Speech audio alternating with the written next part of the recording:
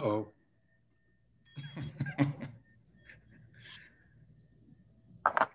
A recording in progress, that's all. Thank you, sweetheart.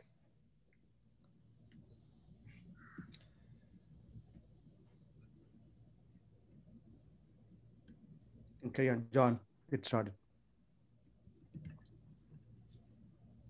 Okay, so I'm John Straub from Boston University, and it's my pleasure to introduce Stephen Meredith of the University of Chicago. Stephen is a professor in biochemistry and biophysics at the University of Chicago. He took his bachelor's degree from Brandeis University in biology and English, and then a medical degree from Washington University in St. Louis before taking his PhD in biochemistry from the University of Chicago. Stephen, as many of you at this seminar would know, has done seminal work in providing fundamental insights into the structure of beta amyloid and amyloid beta protein, both in the soluble form, but also in fibril structures using solid state NMR, solution NMR. His work in his lab in collaboration with Rob Tico really provided some of the very first insights into the nature of the beta amyloid fibril state. And recently he has done very interesting work on seeding the formation of fibril or fibril growth from brain-derived amyloid, and then characterizing the polymorphism or the nature of variations in these amyloid structures that has provided a great deal of insight into the role of seeding and in this interesting problem of polymorphism in beta amyloid.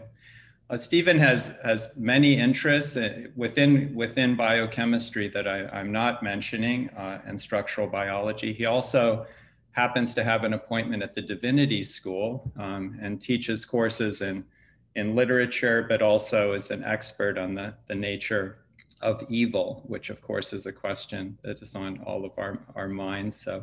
But today we're going to hear some interesting recent work on beta amyloid fibrils. And Stephen, it's wonderful to have you today. Thank you very much, John, for that very kind introduction. Let me make it clear that when I think about the problem of evil, I'm against it. Well, I'm giving thanks. Rams, Joan, Magda, thank you very much for this kind invitation. And I'm technologically challenged, but I will try to share my screen.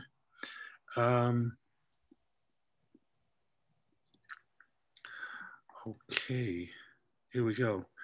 All right, so I'm going to talk today about heterogeneity of A-beta aggregates. And this includes both soluble oligomers and fibrils. Now, as I'm sure you all are aware, it's been shown over the last 2-3 decades that soluble oligomers of protein aggregates are more toxic than the fibrils. I don't go quite so far to say that the fibrils are not toxic, or even less so, I don't believe they're beneficial, but a lot of interest has shifted from the fibril to the precursors of the fibril, which are probably the main cytotoxins, neurotoxins. The outline of the talk, and I designed my talk in a kind of a modular fashion. We will get probably to 3 of the modules, not the 4th, but we'll talk first about nanodroplet oligomers, tiny oligomers of A-beta 40. Move on then to the subject of the amphiphilicity of A-beta 40 and the 2 ends of A-beta 40, and then continue on to some recent molecular dynamic simulations that I've been a part of, mostly done in collaboration with Esmail Haddadian. And if there's time left, I want to talk about some studies we've done and recently published and are continuing on differences between parenchyma-seeded fibrils and cerebrovascular-seeded A-beta 40 fibrils, corresponding mostly to the fibrils in Alzheimer's disease and cerebral amyloid angiopathy.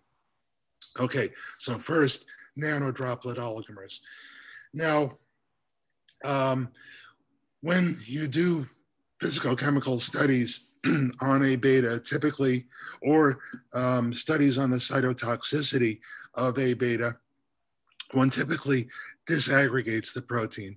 And there are many methods in the literature for doing this, and we've tried them all. And, you know, DMSO, HFIP, dilute base, dilute acid, and then various combinations of those and some others I'm not mentioning. And if you do that, and you do size exclusion, gel filtration chromatography, this is what you get at the end of the process. You get a solution that has a single peak and it's in the position, roughly the position of a monomer of the protein, of the peptide. However, if you then take this peak and you do atomic force microscopy, and I'm going to show you now some video scanning rate AFM, you see this dispersion of particles on the plate. Now in this slide and every other slide I'm going to show, this is in solution mode. Therefore, it's not drying out on a surface. It's wet at all times. Okay, so you see this dispersion of particles. And I ask you to focus in on the area in the boxes. Now I'm going to show a movie. And you can see these particles moving around. And every once in a while, what you see in those areas I pointed out to you is some fusion events. And you can also, if you look further, see some of the bigger particles coming apart. So you can track this over time. You can follow individual particles. You can do measurements of height and volume of the particles and track them over time. And this is what we've done. Now, even at very, very low concentrations, and I'm talking less than 10 micromolar peptide, you see some aggregates. You see they're small aggregates, but they're aggregates. And we call these nano droplet oligomers. They are droplet-like. Here's another movie to show a fusion event. And you can see these particles right here. They're going to glom together like that. And here's another movie. I mean, you pretty much get the idea, but the particles coming in from the right and joining another particle. Now, one of the questions we asked is, how do we know that these particles are actually fusing and not just stacking on top of one another when we measure the height? And the reason we believe that, aside from the fact that it looks like fusion, but aside from that, a little more rigorously, if you fuse two particles, the volume doubles, but the height increases only by a factor of 1.26, which is 2 to the 1/3 power. And we did a lot of statistics like that and convinced ourselves that these really are fusion events, not stacking. Now, again, this is not video scanning rate. This is just in solution mode of AFM. But we did some statistics of particle size, and we measured both height and volume. And this is a histogram. And you can see that it's a non-normal distribution. Up on top, you see some of the particle heights. And to do some statistics on this, we did a Mann-Whitney U-test. The null hypothesis was that the particle size, either height or volume, was not different at the two concentrations. And by this test, the Mann-Whitney U-test, we rejected the null hypothesis. Therefore, we concluded that there is a slight increase in the particle size at the higher concentration.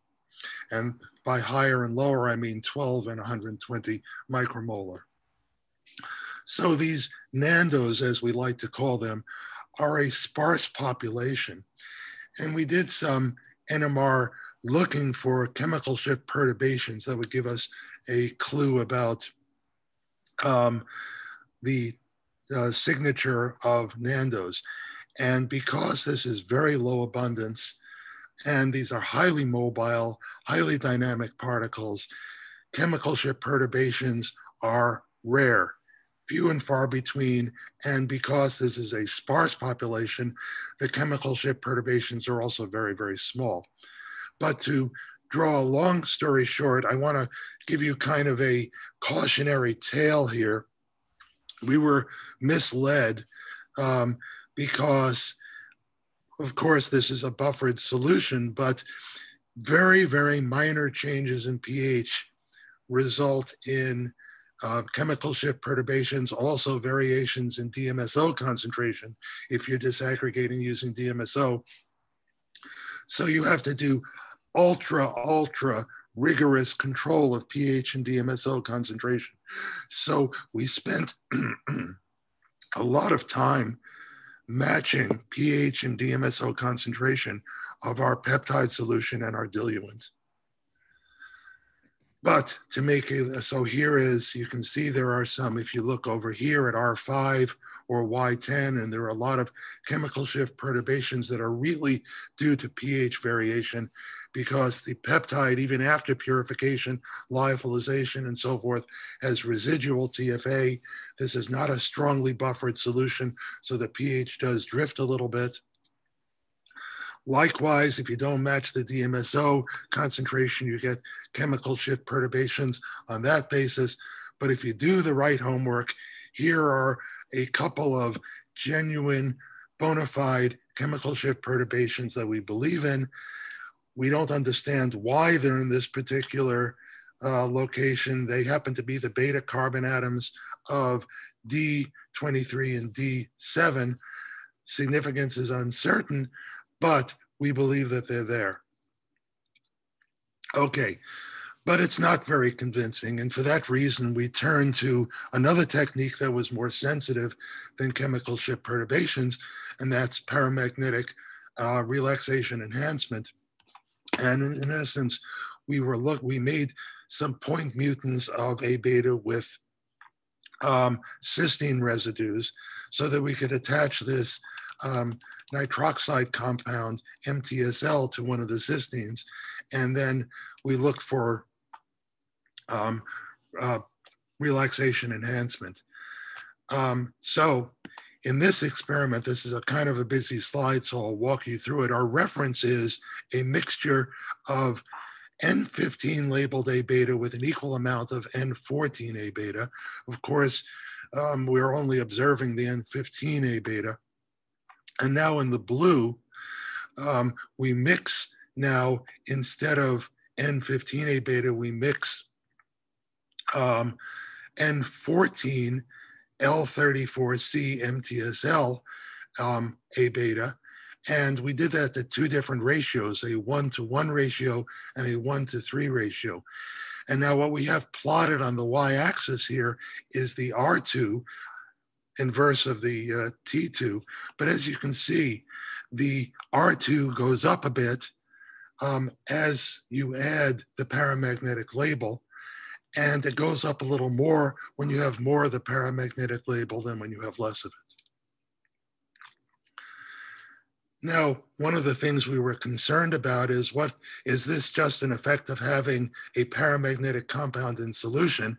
And so what we did here was to add a small paramagnetic molecule called tempo into the solution. And bottom line here is that when we add this, we don't see an increase in R2. If anything, there's a slight decrease in R2 that we don't really understand on a molecular level, but it certainly isn't an increase in R2 as a result simply of having a paramagnetic compound in solution. Now there's a kind of a correlation with the degree of the effect and the sequence. And this is a topic I'm going to go into. We made two of these compounds. We had L34C MTSLA beta, and we also had that's a typo, this should be Y10C A beta.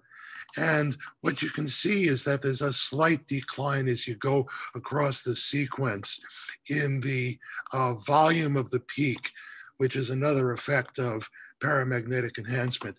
And that happens with L34C MTSLA beta, but not Y10C MTSLA beta. And what we know about the sequence of A beta is that there is a correlation between the sequence number and hydrophobicity. In other words, the C terminus, basically from 30 amino acid 30 onward, it's aliphatic and hydrophobic. So if you look for correlations of the PRE results with hydrophobicity scale, you see a correlation on that scale at all as well.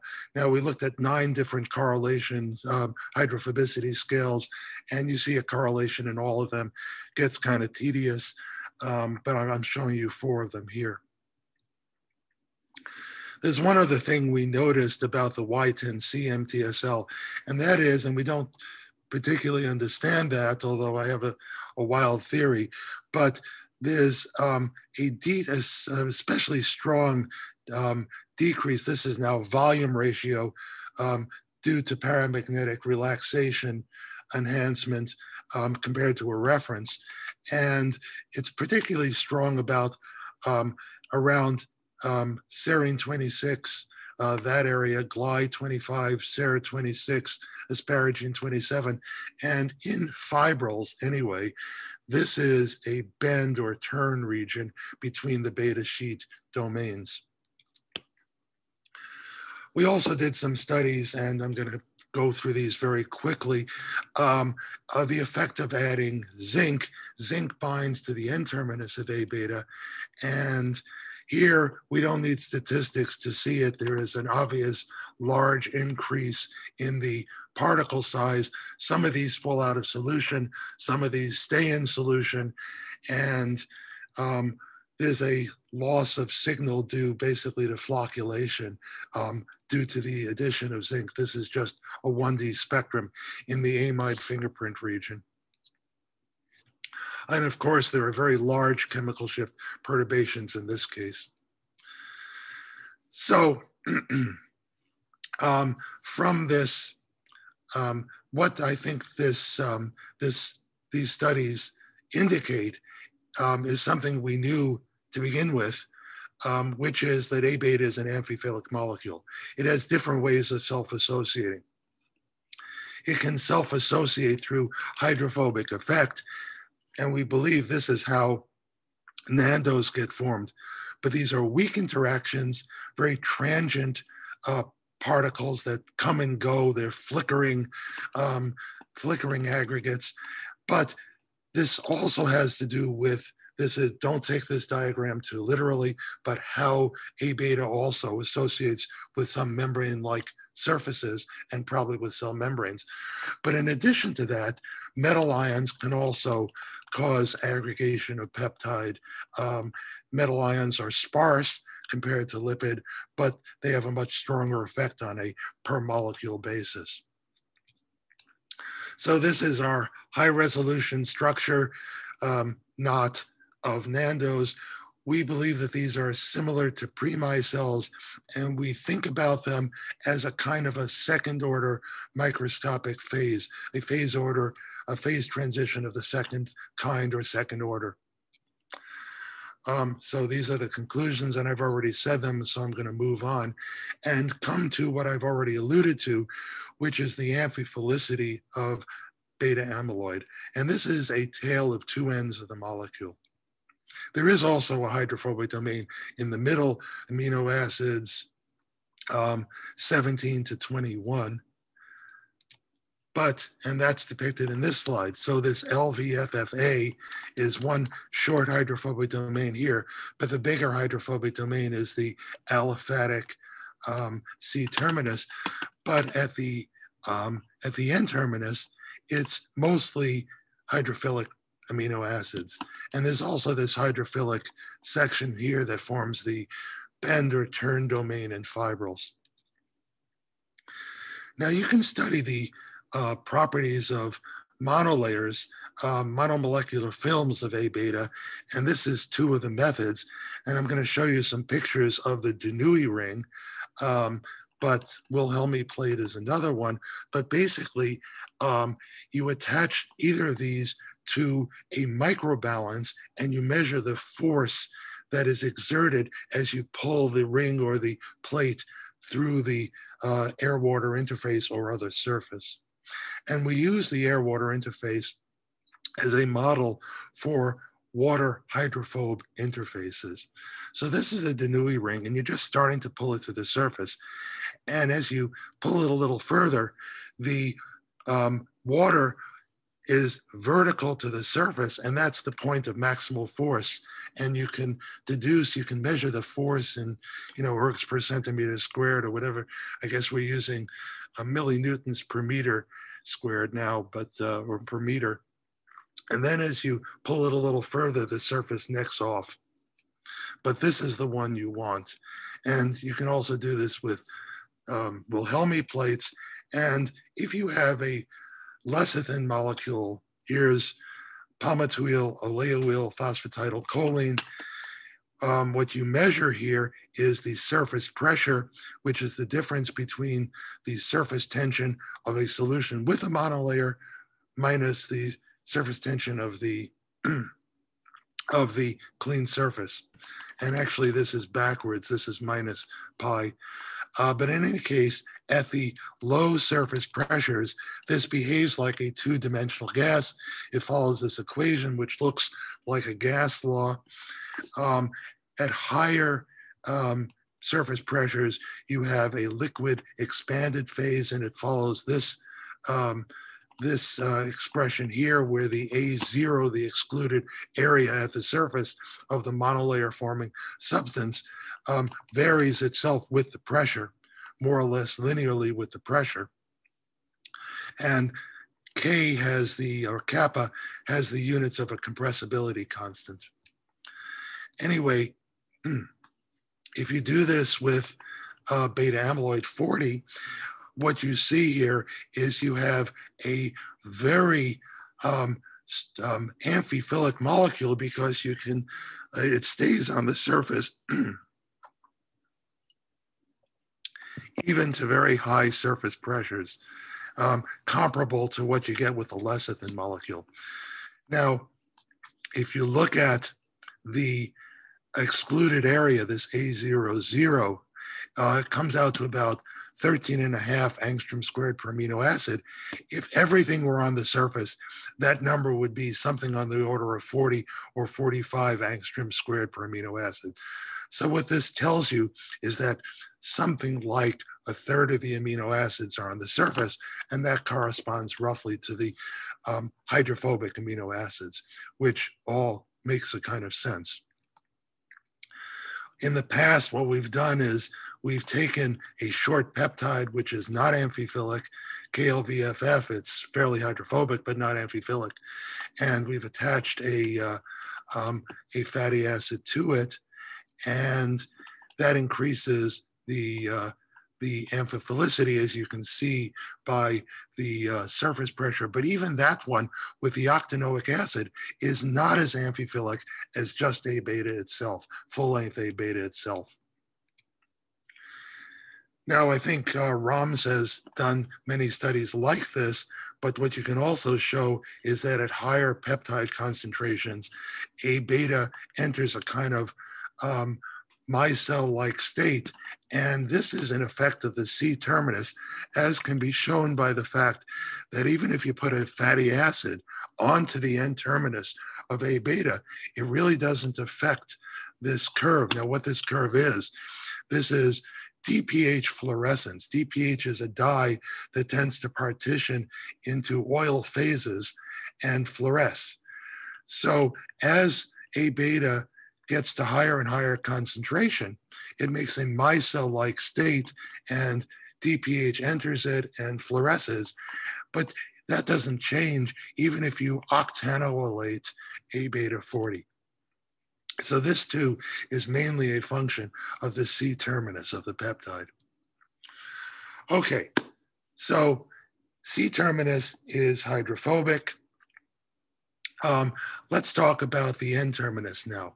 And in fact, this is a slide from a review article.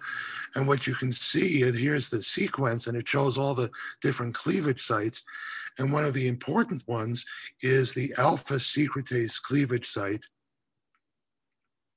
which gives rise to A beta 1 through 16 in this C terminal domain, which can make fibrils. But what about the N terminal domain?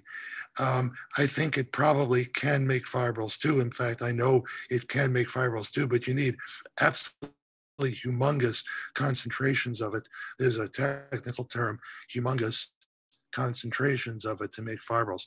But let's talk about that N-terminal peptide 1 through 16.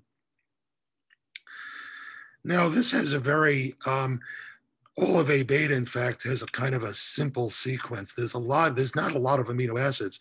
There are a lot of amino acids that are missing from A beta. There's no proline, there's no threonine, there's no cysteine, there's no tryptophan, and I'm leaving out a few others. And there's a lot of asp and glue, and there are 3 histidines and so forth and so on. So this is a kind of a simple sequence, and that includes the N-terminus. So we suspected that this could undergo some sort of liquid to liquid phase transition. And so I'm going to show another movie here. This is the hand of my grad student, Erin Higgins, and she's going to move this tube back and forth, showing that it is liquid. But on the right, if you put it at cold temperature, it forms a gel. And this is turbid. You can see the turbidity here. And in fact, this is a reversible process. Reversible by temperature. If you heat it at 5 degrees going forward towards the gel, 37, you melt it. You can also change the state by diluting it.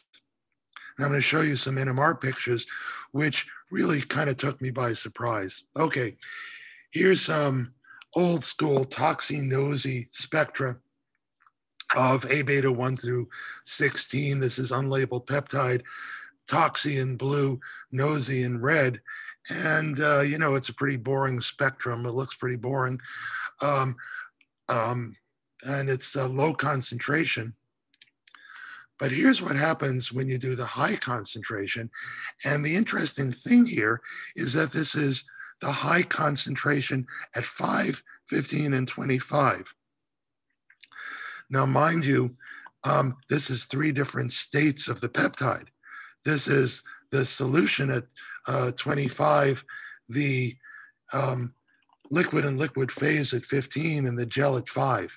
And yet you can see a shift. It's kind of a gradual shift. But now let's compare the low concentration to the high concentration. And here is now the liquid and gel state, a toxy spectrum. And when I saw this, I said to my very talented and very careful and rigorous postdoc,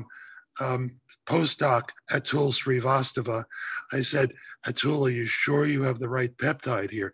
Because these spectra, I mean, this is not, you go back here, you see a little shift, all right, no big deal. But this looks like 2 completely different peptides. And he went back and confirmed it. He even did mass spec to confirm that it was the right peptide. And so now the low concentration gives you a low and high concentration gives you a very different NMR spectrum regardless of the physical state. Now, this is something we don't entirely understand, to put it mildly. This is very preliminary data. It's hot off the press. But I just want to show one other thing, and that is if you make a fresh dilute solution of A beta 116, or you take a little bit of the gel and dilute it, here you get this pattern, the same spectrum by diluting at dilute concentration. So this is a concentration effect. Okay, now, so A beta 1 through 16 undergoes a phase transition. We believe we are seeing not just, we are seeing some gel particles, maybe not the biggest ones, which probably would be NMR invisible, but this seems to undergo a phase transition. We plan to, this is just to look at turbidity of the solution, liquid and liquid phase separation, phase contrast microscopy is on the docket, but this forms a gel and even fibrils at very high concentration. So let's think about A beta. We have fibril forming, hydrophobic, nando forming domain on the C terminus and a hydrophobic domain in the middle. We have a phase separating hydrophilic domain on the N terminus. And so what you have basically in the end is what's shown in this picture. Cats always land on their feet. If buttered bread falls to the floor, it always falls with the buttered side down. So what happens if one straps a slice of buttered bread to the back of a cat? Well, you get A beta and it causes all kinds of trouble. And in the end, of course, fibril formation wins out, but I think it's maybe opposed by other types of phase transformations. And when you start adding co-additives into the process, I think that's where the real fun and complexity really begins. Okay, so I've said these conclusions. They're very, very tentative. I'm interested in your thoughts about this. In the remaining 10 minutes, I want to talk about some molecular dynamic simulations we, and by we, I mean mostly Esmail Haddadian, have been doing. And this is comparing 3 different fibril types. Now, these first 2 are fibrils of A beta 40 made under so-called agitated and quiescent conditions. This is Rob Tico's work, as you know. And then the structure of the brain-seated fibrils in one of the patients, this was a collaboration between my lab and Rob's on these fibrils. And when we did these simulations, we made infinite fibrils by replicating a 6-layered structure along the z-axis using periodic images. Now, we did kind of longish molecular dynamic simulations, and there's an initial jump measured here, the RMDS in the structure. And what you can see, 2 things. First of all, is that there's initial jump during the equilibration period, but the infinite fibrils end up with a much lower RMDS than the finite fibrils. And that's because the finite fibrils begin to unravel. Now you can say this is kind of an artifact of simulation. Maybe it is, but I find it a very interesting artifact because to me it seems reminiscent of what might happen when monomers of A beta peel off of a fibril. It is perhaps reminiscent also of what happens when small oligomers disassemble. Okay, now the other thing that we observed about the brain-seated fibrils is that water begins to enter the core. I'm going to show you some pictures of that, but there's a region here near the N-terminus of the peptide where it's sitting up against the bend region of a second peptide. And there's a 3-fold axis of rotational symmetry. Here's where the salt bridge is. It doesn't really enter into this region here near the N-terminus. Now, this is a very hydrophilic region. And in the paper on the structure of this fibril, what we also did was some hydrogen deuterium exchange. And this was a region that had relatively high HDX. Now, when I say relatively high, I mean as compared to other residues in the fibril. It's really, really slow compared to any soluble protein. But what happens over the course of the simulation is that the water hydrates this region more and more, and a gap forms. And you can trace the flowing of water from the bulk solvent into the central core, which is also water filled. And you can track this entry of the central core radius increases pari passu with the increase in the number of water molecules. And you can model this. This is water can be, entry can be analyzed as a process of anomalous diffusion, where there's some flow that follows diffusion. Some of it is a little hindered. Some of it is even accelerated. So you have 3 different pools of water in the modeling of it. Now, we also found that in one kind of fibril, the quiescent fibril, let me go back to the beginning and point something out about the structure here. This is the twofold axis of rotational symmetry. And here, again, there's the N-terminus is close to this salt bridge between K28 and D23. These quiescent fibrils don't have the salt bridge. The residues are close to one another, but not close enough to make a salt bridge. But in the agitated fibrils, coming back to the water flux, we also see a low level of water flux.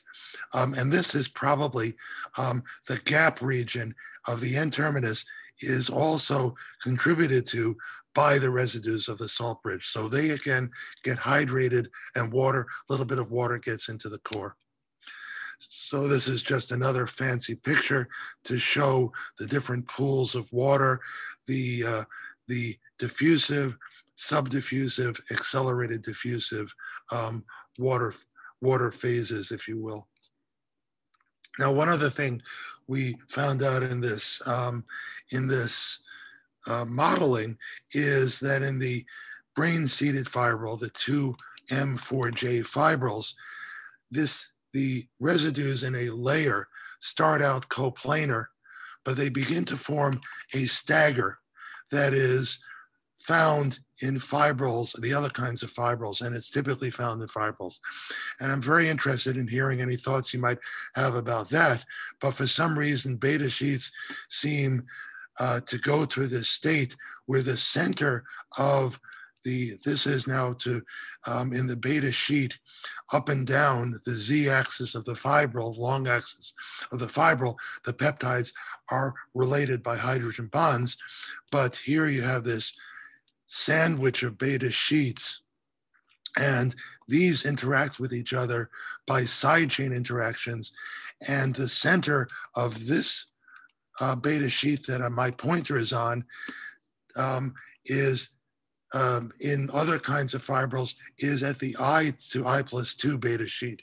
So there's a kind of a stagger between the beta sheets. And even in the molecules that start out coplanar, the molecules of the layer start out coplanar, they begin to form a bit of a stagger. Okay, now I have exactly 3 minutes left for this, and I'll maybe go 2 minutes over. Oh, wait, actually, we started 4 minutes over, so I'm okay. And I want to just mention some studies on brain seeding. And this is, some of this work is old, started with Rob Tico. And the basic idea is we go and get brain of people who had Alzheimer's disease, biochemically isolate the amyloid, and use this And what Rob showed was that you can make replicate fibrils by seeding. So you take these fibrils, you sonicate them, you put them into synthetic A-beta solutions with the appropriate isotopic labeling for NMR. You get these fibrils that seem to be replicates on the level of NMR and transmission EM, and you can look at the structure. And we did that with plaque material. But what we were interested in now is looking at some of these mutations. And we know that there are some point mutations of A-beta, these two, D23N, the Iowa mutation, E23Q, the Dutch mutation, where the patients have not so much neuritic plaques and Alzheimer's disease, they actually have cerebral amyloid angiopathy. The A-beta deposits in blood vessels and they have hemorrhagic strokes. If they develop dementia, it tends to be on a vascular basis. So what we did was we didn't have patients with those mutations, but we isolated blood vessels and neuritic plaque material, got the amyloid from them, and made replicate fibrils of each of those. And here's data, here's the chart showing the patients. Some of them had cerebral amyloid angiopathy, some had only Alzheimer's disease. Patient 4 had only Alzheimer's disease, no CAA. Did transmission EM, I'm not going to dwell on this, but we did solid state NMR. This is in collaboration with Yoshitaka Ishii, and this is C13 correlational 2D spectra, and using this peptide, which is uniformly labeled, mostly at the N-terminus. This is also of unseeded fibrils, and I'm again not going to dwell on it, but just to say that these spectra are completely different from this spectrum.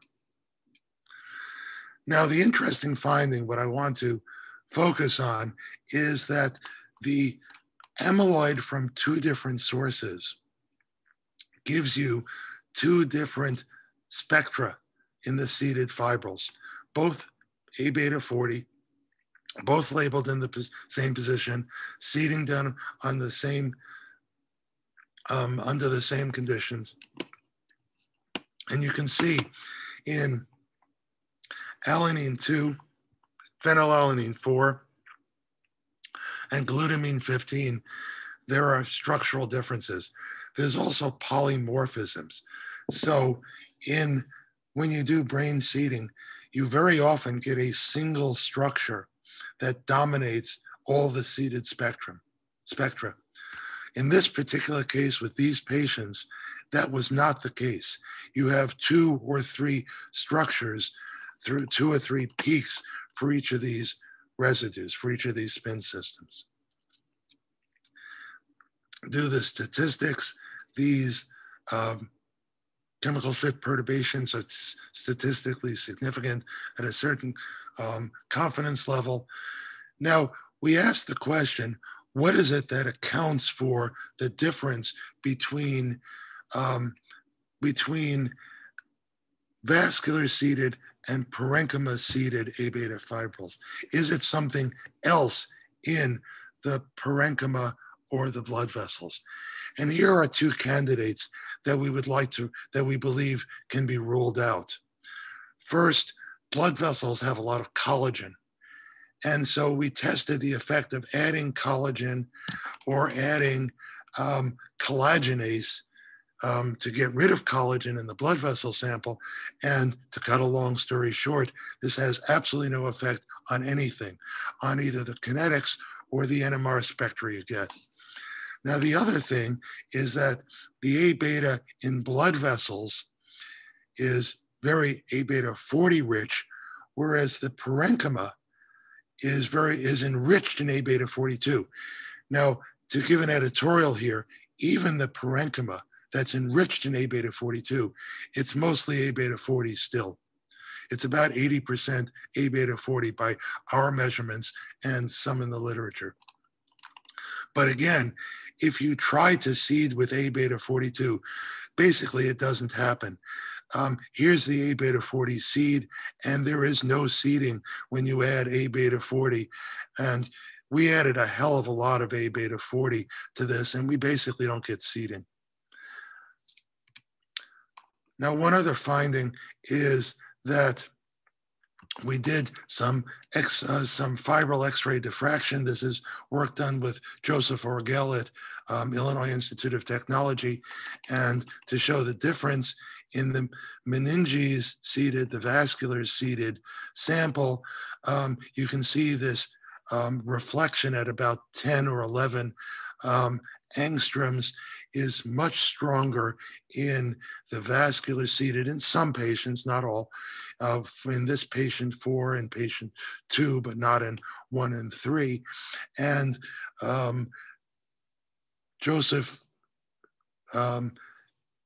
argues, and I think correctly, that this indicates a higher degree of order in the vascular seeded sample than in the parenchyma seeded sample.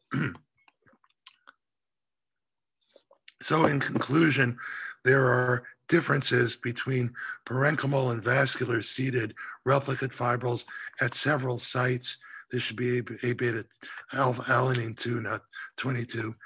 I didn't show you the valine 12, but there's also a small chemical shift perturbation there as well. X-ray fibril diffraction studies indicate that the vascular seeded fibrils are more ordered than the parenchymal seeded fibrils. The differences may be due to different nucleation conditions at the 2 sites, parenchyma versus blood vessels. And I think this may have some relationship to the pathophysiology. What else do you have aside from A beta in your brain parenchyma, in your blood vessels? In other words, even though I work on A beta and I like A beta and I find it fascinating, it's not all beta, all A beta all the time. Okay, I want to give some acknowledgements. The Nando's work, Jay Pittman, graduate student now doing his postdoc on MRI, Atul Srivastava, Jonathan Servik, Bharat Venkata, and Pat Moore, and my friend and colleague co-directs the NMR facility with me, Joe Sockleben. Graduate student who's been working on this phase transition stuff with Atul, Aaron Higgins and Atul Srivastava. And I want to just give a little plug here. If any of you are looking for a very talented biochemist, biophysicist who knows a hell of a lot about NMR, Atul at some point will be on fairly soon, will be on the job market. That's his choice, not mine. Would love to keep him. And Yoshitaka Ishii and Joseph Orgel for the brain-seeded work. Also, Catherine Sharpels, it's a lot of her PhD thesis. Our neuropathology colleague, Peter Peitel, and Esmail Haddadian for the simulation work. And I want to give my final thanks to Rams, Joan, and Magda for the kind invitation. And I especially am impressed with the fact that Joan had to be up before 7 a.m., at which my heart doesn't even beat. And it's truly amazing. Thank you so much for the invitation. Great. Thank you, Stephen, for a really thought-provoking talk. You covered so many interesting areas of A-beta biophysics, and I'm sure we'll have some great questions. I wanted to ask you, going back to the beginning of your talk, where you were talking about the amphiphilicity and the difference in the nature of the N and C termini.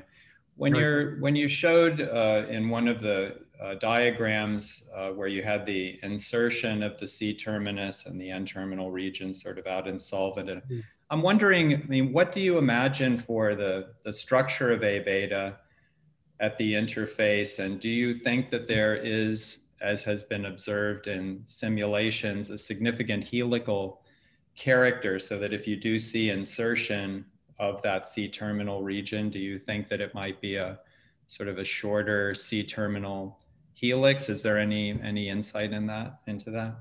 Well, I think first of all, Rams probably can speak to this more than I can, but this peptide wants to be an alpha helix at some level. If it's properly solvated by lipids, it is an alpha helix. It does form an alpha helix, but your work, John, has shown the kink in the alpha helix. I mean, it's not a perfect alpha helix, to be sure. I think the problem is that is not a high resolution picture. It's a cartoon. And I think it inserts probably not very deeply. That carboxyl group needs to be ionized, needs to be hydrated. And I think, it might form some kind of bend structure, perhaps at that diglycine residue. Okay, it's a great talk, Steve. Congratulations. I love the Nandu's discovery. So just to comment on the helical structure, we only showed the disordered helix, very loosely structured 310 helix in the central region, I think 16 to 22 or so, where the Phi plays a role in retaining the structure. But I think Michael Zagorski showed that obviously it forms a helical structure in micelles and then pore formation through helical structure as well. So these are transient structures. So I wanted to get back to your the beginning portion of your talk, where you said TFA impurities play a big role. I do agree with that, very, very big role, because most of the synthetic peptides are not really that pure. Even 98% is not pure enough. So have you compared the results with biologically expressed ones? So this is biologically expressed, actually. Then where does the TFA come from? Well, purification. Oh, I see. When you do HPLC, it comes from purification. You lyophilize, and we've taken multiple lyophilizations, and it's hard to get rid of. We've done F19 NMR to monitor it, and it gets pretty low. It gets undetectable even by F19 NMR, but it is really tough to get rid of. Even worse is the very trace amount of metals, which are undetectable, even nanomolar concentration. Absolutely. In the aggregated species. So absolutely. Did you have any, did you check with the concentration gradient for metals and see this Nandu's formation? Yeah, we've done both. I mean, so what we've done is we've done ICP mass spec to monitor the metal concentration, and it's not there by ICP mass spec. I have some issues with ICP mass spec, or maybe it's the facility I was using. But do you know a good one, by the way? I don't know. It's because nanomolar is very difficult to detect. Maybe NMR is the best one to. You do see the. I see that you are 1 to 16. Sorry, many questions are coming up, but let me ask you quickly one. Your 1 to 16 peptide aggregation behavior. Right. You do see this relaxation behavior is weird, which is kind of unexplainable for some residues like D4 and D27 or so. Yeah. Do you think it's because of the intermolecular interaction that alter the correlation time, which are not directly detectable maybe by other means? This could be a way to detect. Well, you know what? I mean, first of all, we've only done 2 sites. We need to do a lot more of that. Right. And I don't know. I mean, those are sort of weak peaks, so it's possible there's some artifact. F4 is not so weak, but some of the peaks there are kind of weak. And I'm not sure how to explain those N-terminal findings, to be honest with you. Melachini, go ahead. Yeah. Thank you. Melachini is in the panel. Go ahead, Melachini. Giuseppe, okay. Hi. Hi, Stephen. Thank you for the wonderful talk. I really enjoyed it. And I do have a lot of questions about the nature of evil and the cats and butter bread, but I'll keep those for later. Okay. I was really impressed by those changes during the transitions to gel for the A-beta 116. Those NMR changes are really remarkable. And as I was glancing to that slide, one feature of your homonuclear 2D spectra that caught my attention was that if you look at the water line around 5 ppm, you had quite a bit of exchange between water and the amides in the absence of gel. But when you had the transition to gel, that was wiped out almost entirely.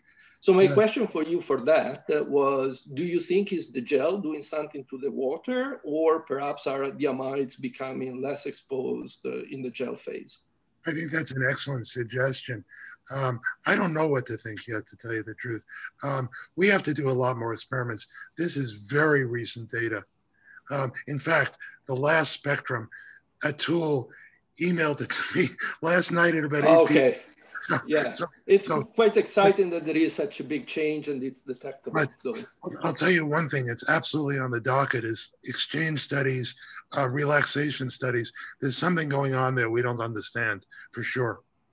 Okay, I'll look forward to hearing more about that. And then I had the more, sorry, go ahead. Can I ask you a comment on that? So why wouldn't you think that going from isotropic liquid to gel phase would change the correlation time, or even water won't be that clearly observable? The intensity should go down. But the gel has trapped water in it, so maybe there's a special pool of water. Sure. More ordered water, less mobile, so that can alter the sense. Yeah, right, exactly. And I'm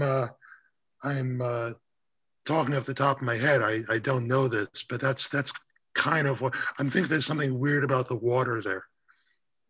Maybe that's something that you can link to new MD simulations. It looks like you have a good handle on water on that side as well. The other more general question I had, since the overarching theme of your presentation was about A-beta heterogeneity, was whether you think there is some sort of correlation between heterogeneity and reproducibility, or you can have some sort of distribution that is very heterogeneous and yet very reproducible.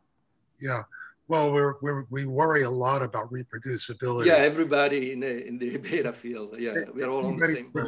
Beta amyloid better worry about reproducibility. Right. But when we do the seedings, we do, multiple samples and spectra because we worry about that. I mean, we worry a lot about that. So what I can tell you is that the spectra you were looking at is at least triplicate samples and spectra. Right. So basically you can have something heterogeneous and yet quite reproducible. Right. Yeah. And in terms of the differentials that you see, I mean, those nandos are really interesting. And my understanding is your C13 ppm differences survive all your pH controls. But did you also check amide ppm changes? Often those are much more sensitive. Oh yeah, we even did 3Ds. I mean, we did a lot of 3Ds just because we were, the thing is, we had an intense period of soul searching because we thought there were CSPs and a lot of them were artifactual. So we had to go back and look very carefully at that. And then we said, if we really believe this, there have to be some CSPs. I'm not sure that's really true, but we looked very closely. We did HNCOs and, HSQs, and we did HNCO, CACB. I mean, whole alphabet soup of spectra, just looking for chemical shift perturbations. Okay. And I would, if these are real, what do they mean? Why those two, for crying out loud? Right. That's always the challenge with chemical shifts, right? What do they mean? Yeah. Right. Vijay. Thank you, Stephen. Vijay, you have a question? Hi, Steve. Hi, Vijay. So I'm really fascinated by these new perspectives on A beta that you showed. It is truly fascinating. Particularly, I mean, I have a question and some perspectives about this Nando's that you showed. So obviously, it looks like when you see the phase separation, it's a concentration dependent phenomenon, obviously, right? So when you and particularly, I'm looking at your AFMs when you lowered the concentrations and you started seeing more of those liquid droplets. Okay, so Have you? Pardon me? Different peptides. The phase separation is the gel thing. That's 1 through 16 only. Right, right. So I'm talking about the full length A beta 40, the initial Okay. part of it. So when you lower the concentration, my question first is that have you seen or established a sort of a phase boundary where the concentration above which you probably won't see it, it quickly forms aggregates? Yeah, yeah. Well, I think this is basically what happens if you have full length A beta at a high concentration. Before you know it, the Nandos are gone. You have big oligomers, and then you get fibrils. Okay, this is all a low concentration phenomenon, too low to make fibrils. We're always, in all of the Nandos work, the highest concentration we ever got to was 100 micromolar. And you really don't make fibrils very well at that concentration. I mean, you wait a long time, you get some, but most of it was much lower than that, like 60 and 30 and 15 micromolar. So I think if you do that, you eliminate one part of the phase diagram. It doesn't come into play. Now, we had fantasies that maybe we would see big droplets, like some people have seen, for example, with FUS peptide in combination with RNA. You get these huge droplets that you can see by phase contrast microscopy. We might yet see them with A beta 1 through 16, but I don't think you ever get those with 1 to 40 because the peptide is pulled so much in the direction of making big oligomers and fibrils. Right, that was my suspicion, but putting this 1 to 16 idea together I think it makes a lot of sense if you actually go to the physiological concentrations in nanomolar range. Maybe that is the initiating part where electrostatics are actually predominating for this phase separation, which transitions into fibrils later on, maybe. Yeah, I mean that's yeah, I agree with you. I mean you couldn't. Gee, how would you do NMR on that, though? I mean, you couldn't, basically. I mean, you'd have to do something else. I'm not sure what. Yeah, it's very, very interesting. Yeah. Thank you. So, Ashutosh, would you like to ask your questions? Hi, I think your talk, I found it very fascinating. I have been very interested in A beta diversity, aggregate diversity. And there are two questions I had in this. The LLPS experiment that was done using different concentrations of amyloid beta, and you saw a difference in temperature. What were those concentration of the amyloid beta that were taken? So are you talking now about the Nando's work or the gel transition? Yeah, you were talking about a phase transition of amyloid beta, say from normal temperature to 5 degree, 15 degree, and right. you were seeing the phase transition. Right. And then you had two NMR structures with that, where you had at a higher concentration and a lower concentrations, and they were very distinct. So you had some liquid-liquid phase separation, sol gel kind of state. So I want to. Yeah, those were very high concentration. Those were in the millimolar range. And in fact, some of them went up even to about 50, no, call it 20 millimolar. Okay. So it was generally very high concentration. Very good. And I was also very intrigued by the seeding experiment, that result you showed, where you had the purified A beta from the brain, and then those seeds were given. Right. And that produced heterogeneity in the aggregated sample. Right. My question is, those aggregates, when they were purified, how homogeneous they were, because you can purify amyloid beta, but they may have certain modification, they may have certain structural arrangement, and that may contribute, depending upon the composition, to what the seed looks like, to the difference in how they promote that. Right. So the first thing that I can tell you for sure is that this is, I mean, I don't like expressing certainty a great deal, but here's something I'm certain about. Those seeds are not pure A beta. Okay. They have all kinds of junk in them. And we did some mass spec studies. Other people have done a lot more than we've done. And there are a lot of proteins in there. This is also, this probably includes modified A beta. I mean, I can go further than probably. This includes modified A beta. We did some studies to try to look at the chain length, A beta 40 versus 39, 40, 41, 42, 43.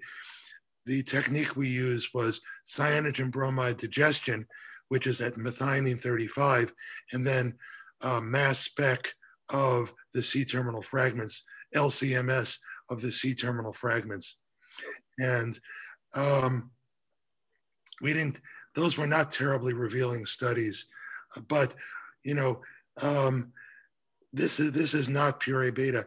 And let me just make one clarification here. Whether you have one set of spin systems or two or three is patient dependent. Doesn't depend on the region of brain you use, and the number that you get in replicate samples is very consistent for a particular patient. So patient one, let's say, will have one spectrum, no matter what, if you take it from the frontal lobe, the temporal lobe, the occipital lobe. Patient two, it'll be two, but it'll be the same no matter where in the brain you get the amyloid.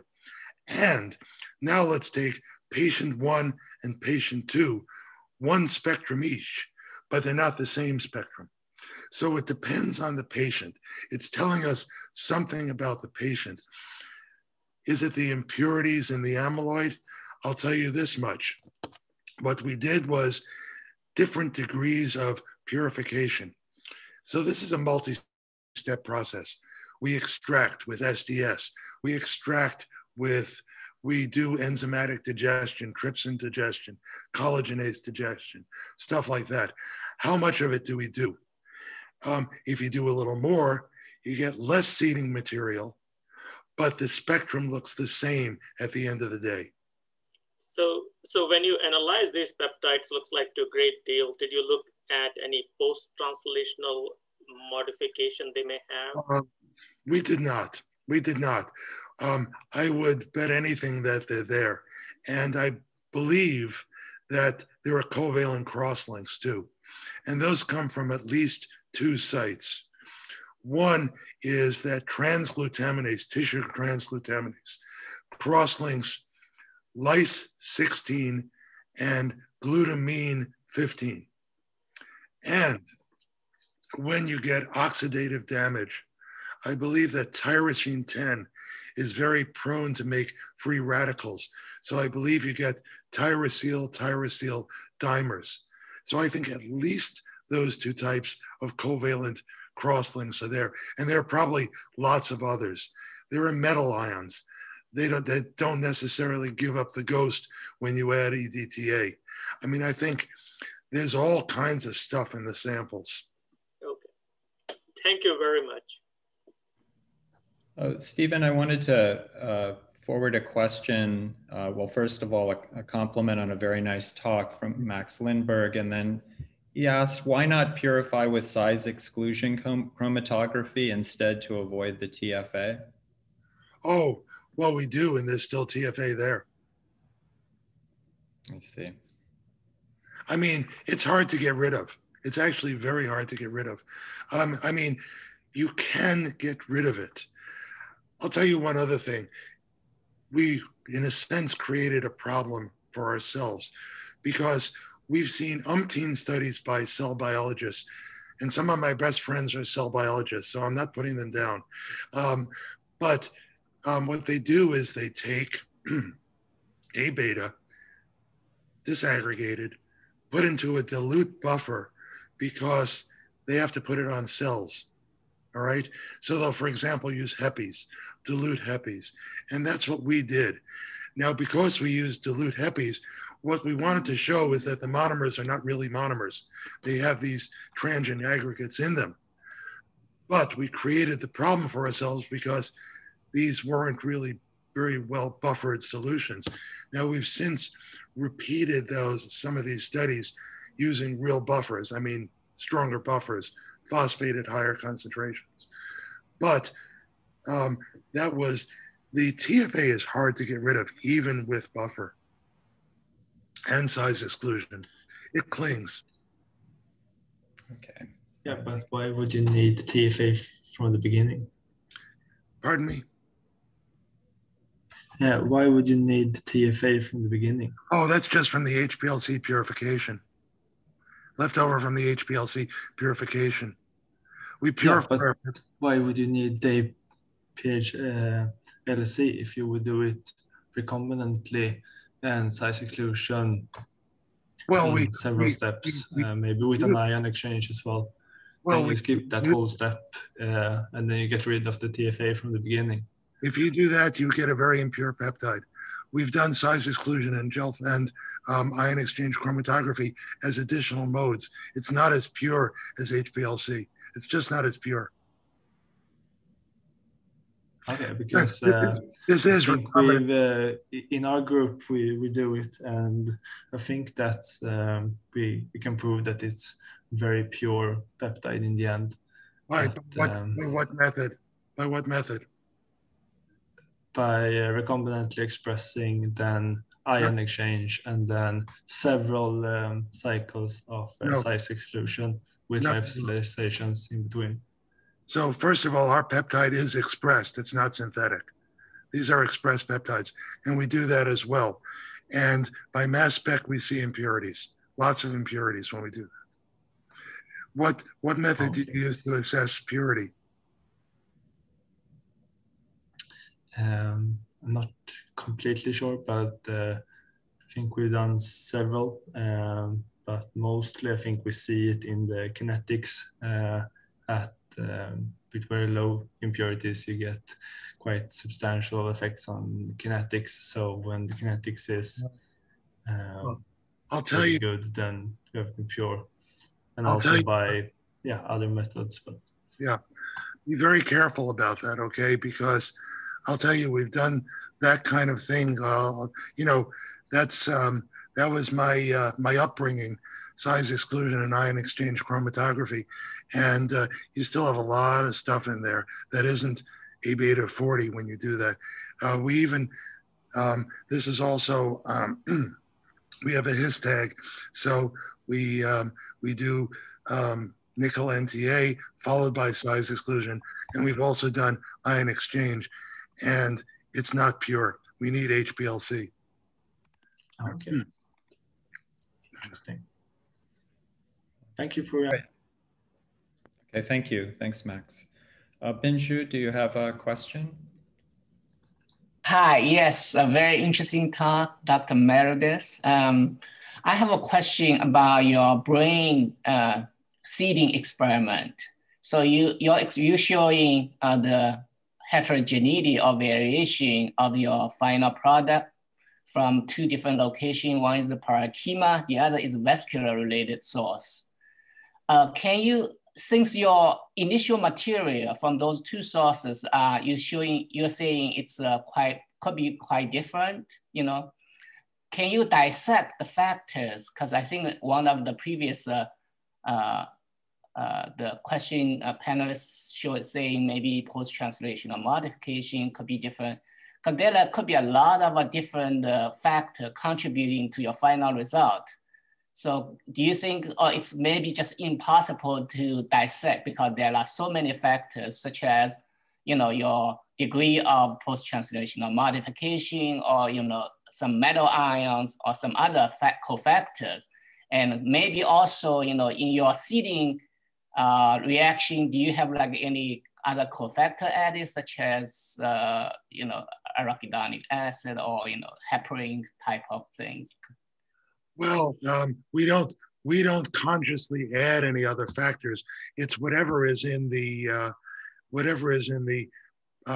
isolated fibrils from the brain or the blood vessels. Now, I think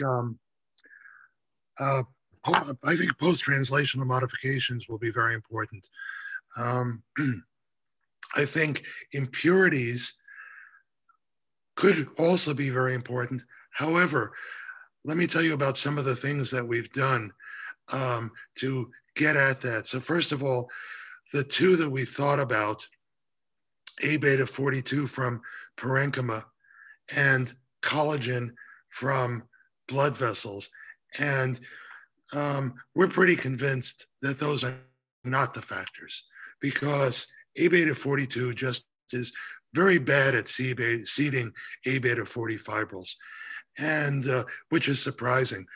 Although it's a little less surprising now that we're starting to see some of the structures of A-beta 42 fibrils. They're really very different from A-beta 40 fibrils.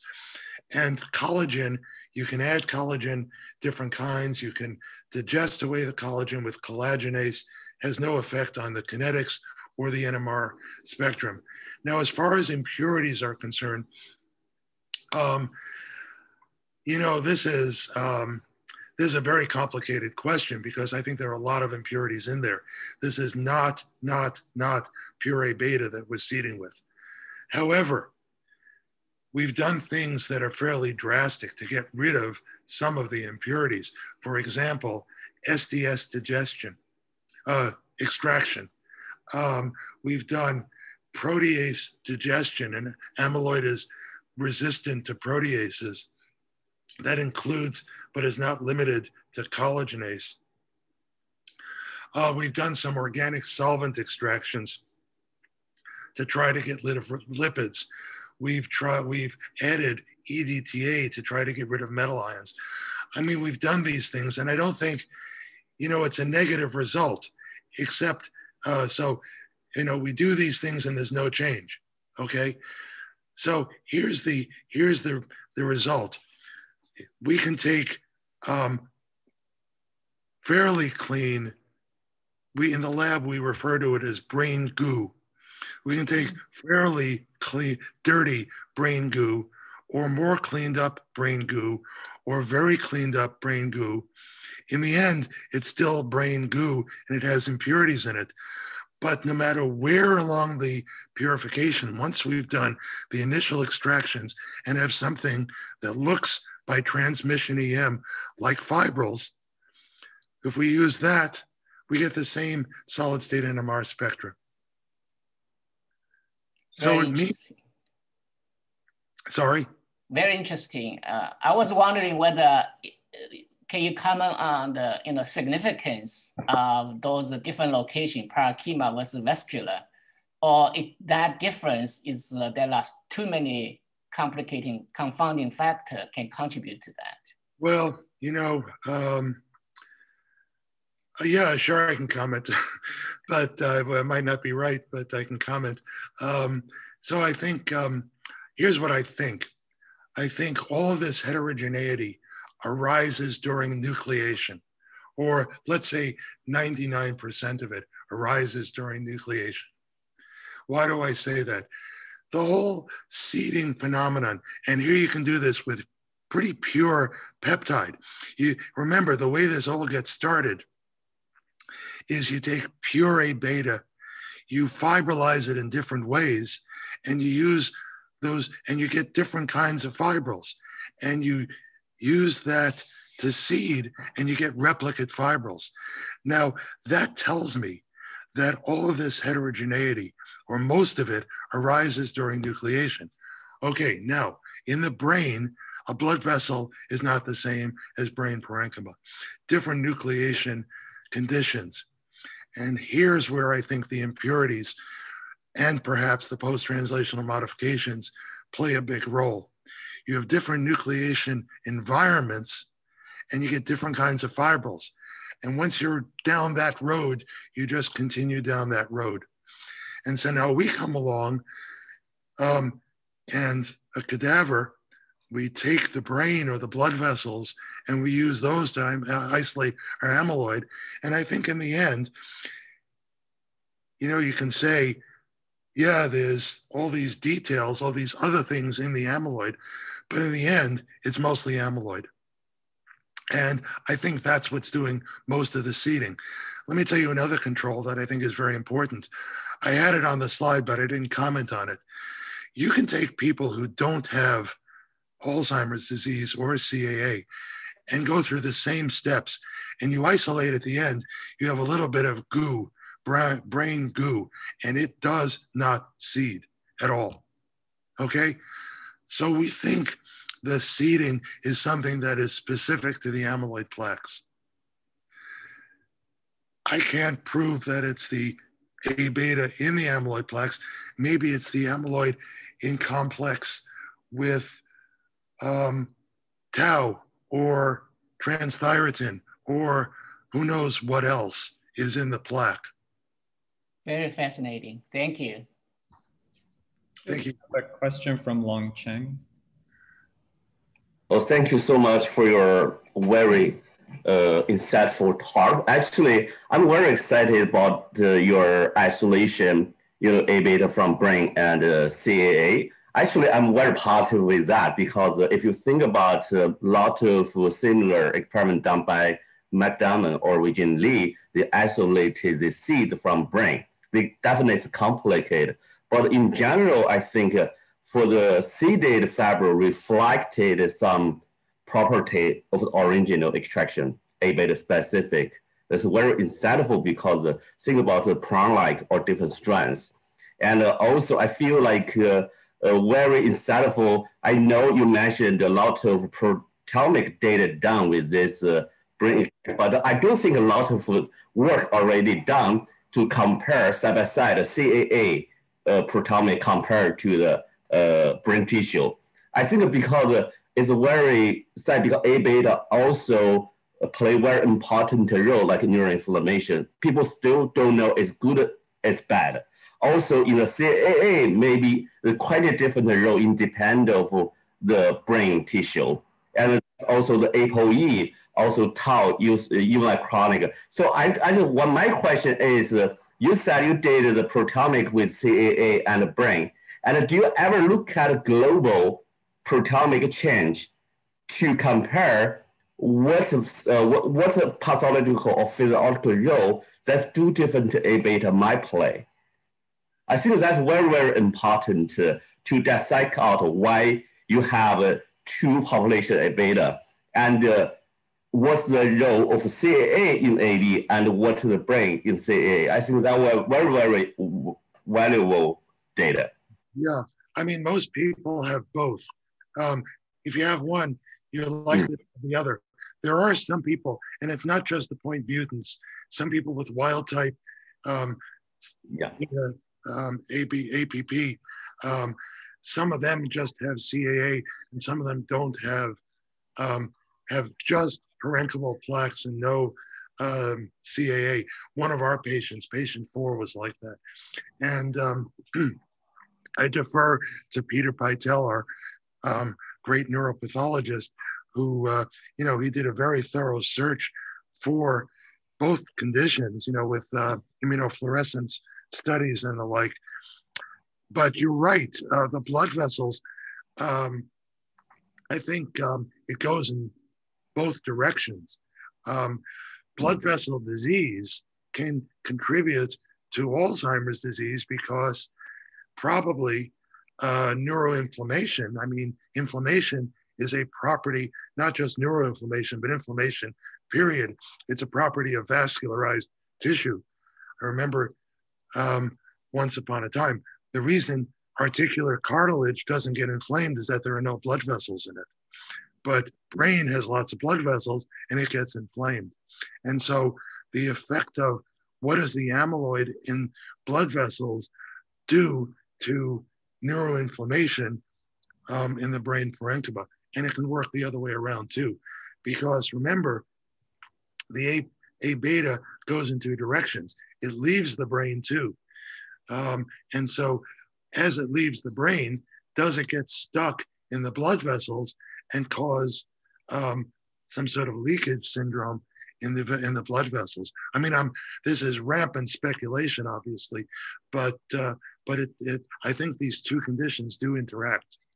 Yeah, I think that would be very interesting because you already mentioned, probably not only the oligomer A beta, also the fibril has toxic. I just wondering, is it possible if you're using some to test the toxic or neuroinflammation triggering mechanism, using two different fibril, introduce the cell model to see which fibril is more toxic or which more fibril type is more neuroinflammation regulatory. That would be very interesting. Yes, I think that would be very interesting. Actually, Rob Tico did some studies like that. I mean, he's not a cell biologist, but he did some studies looking at the quiescent versus agitated fibrils, and there was a difference about which one was more cytotoxic. I don't remember which it was, but one of them was a little bit more cytotoxic than the other. Okay, thank you so much. Thank you.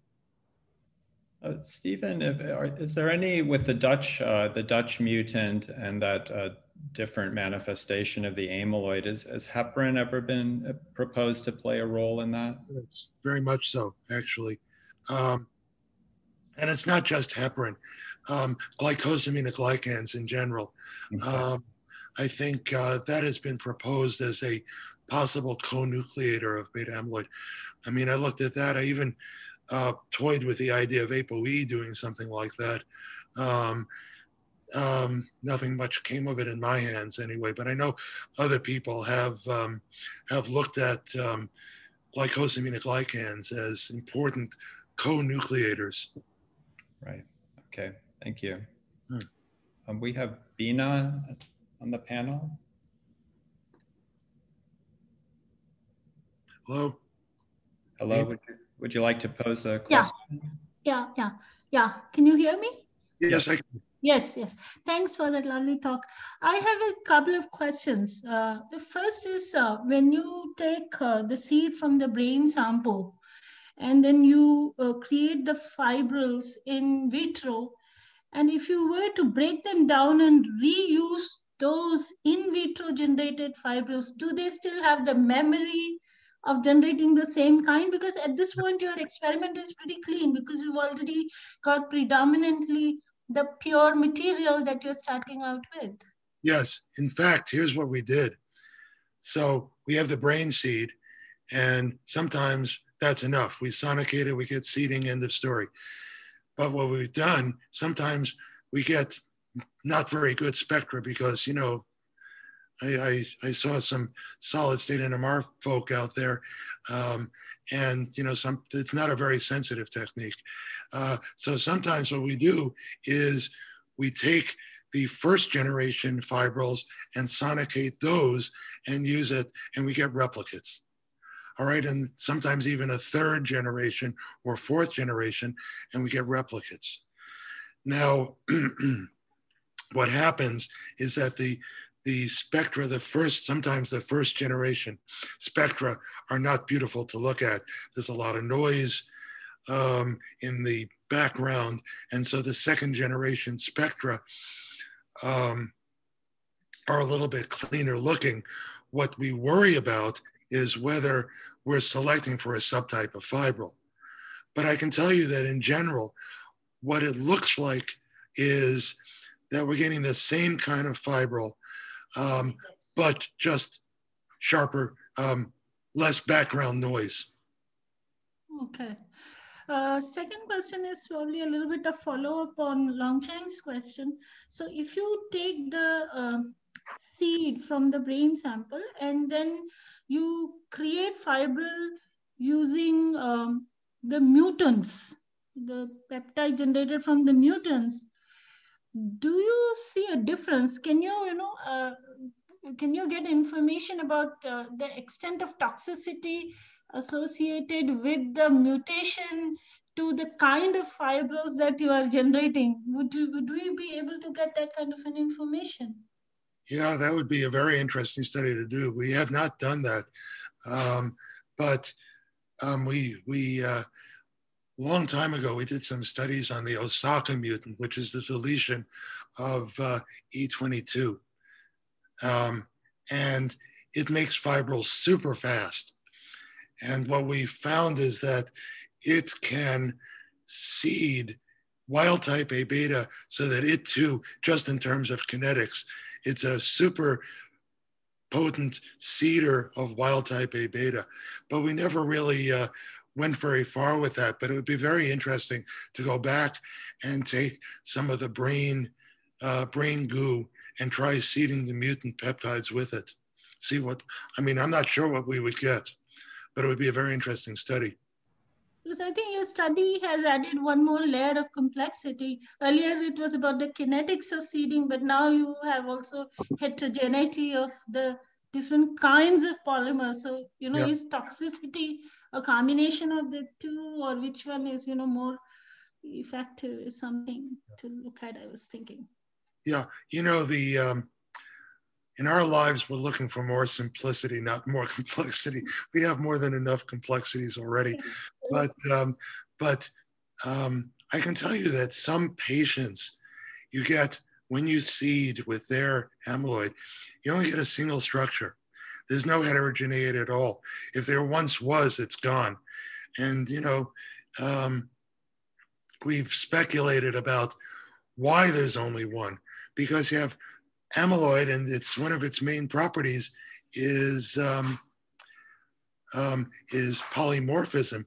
So why do you get only one spectrum from some patients? You'd expect more, or from different regions of the brain. Why do you get only one? It's a little hard to understand why that is.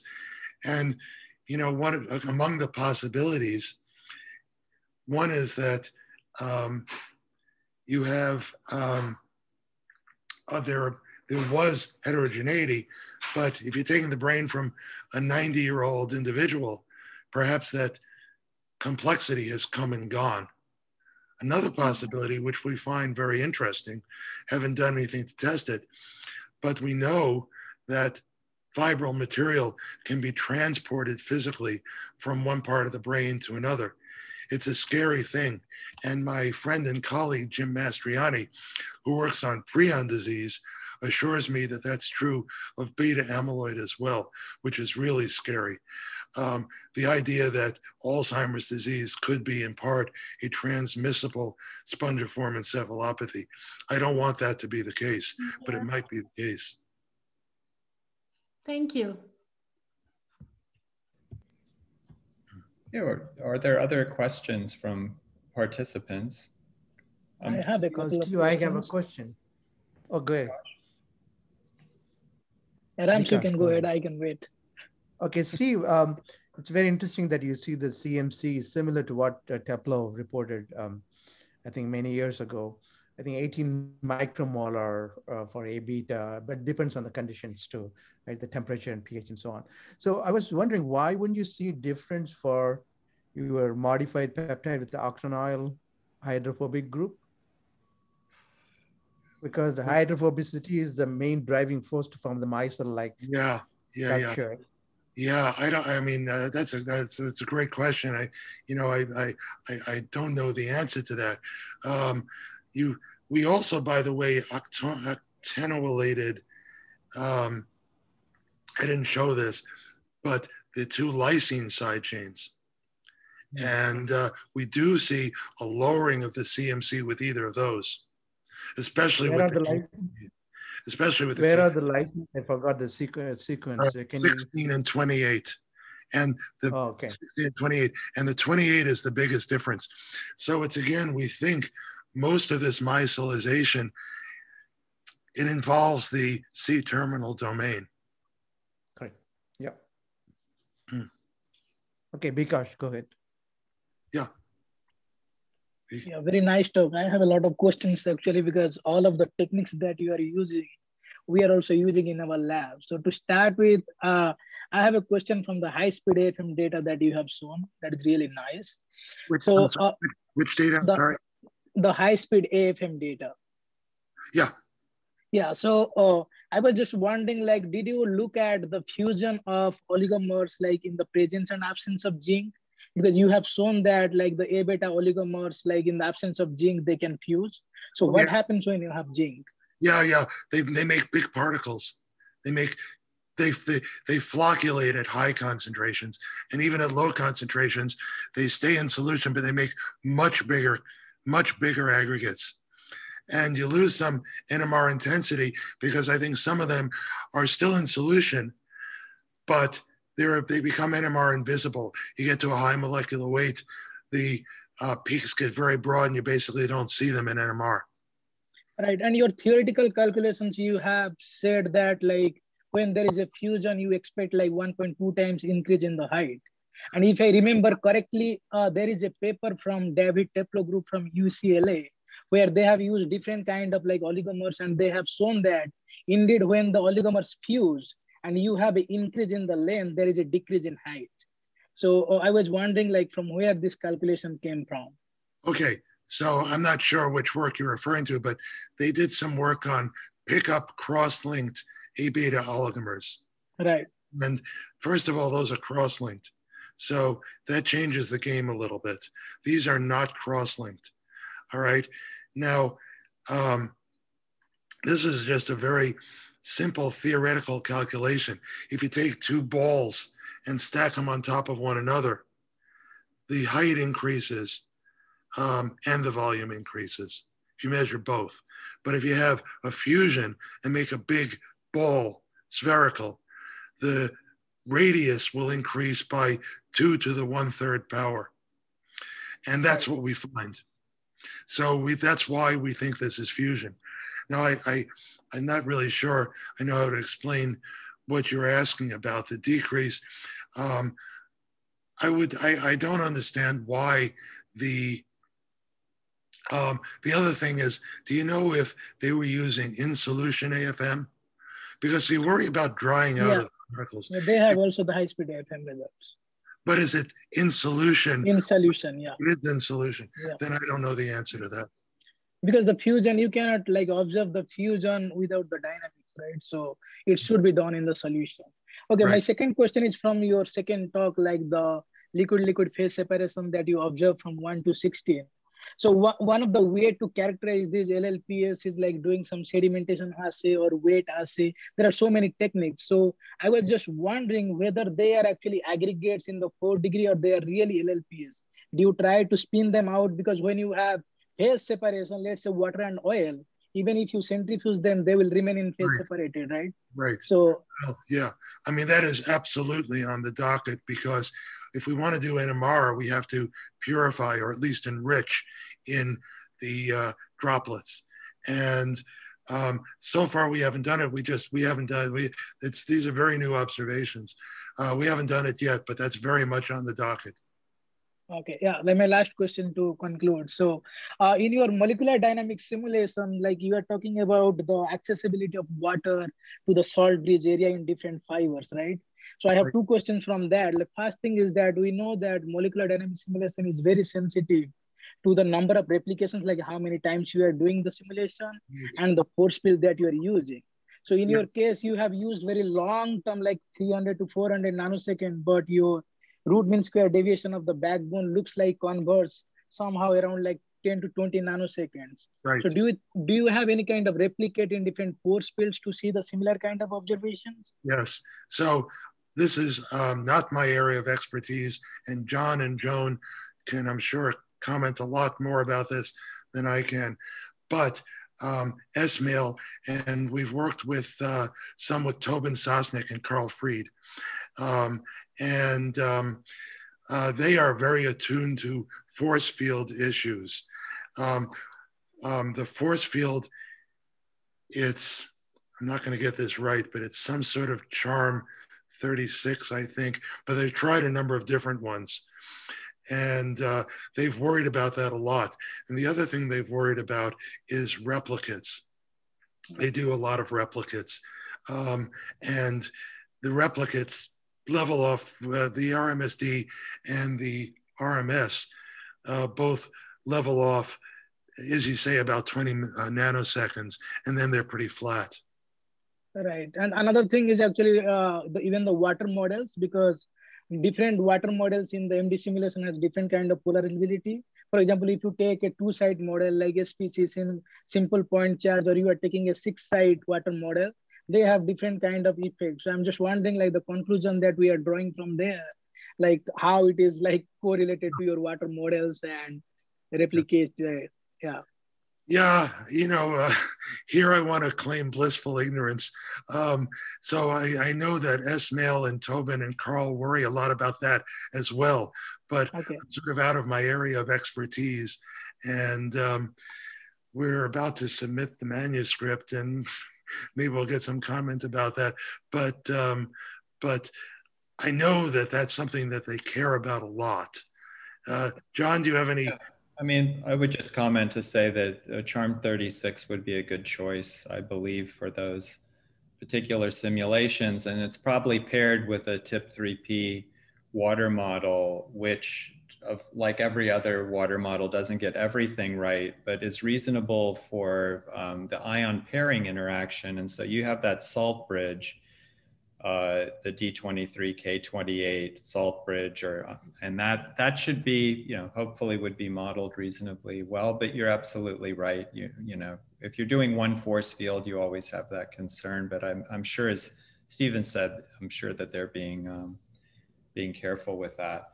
I'd actually a question too about the fibril. You showed the unraveling at the ends, and I agree with you that is an interesting effect, and it could provide insight into the ends of fibrils. But what did you also see the sort of change in registration and the disordering of the side chains in the innermost layers? I couldn't see from the projection. Was that something that you were observing sort of propagating over the full fibril? Yeah, yes, it did. It was much more pronounced at the ends, and much more pronounced where things were a little bit more mobile, could move around a little more. But yes, we did see a little bit of it.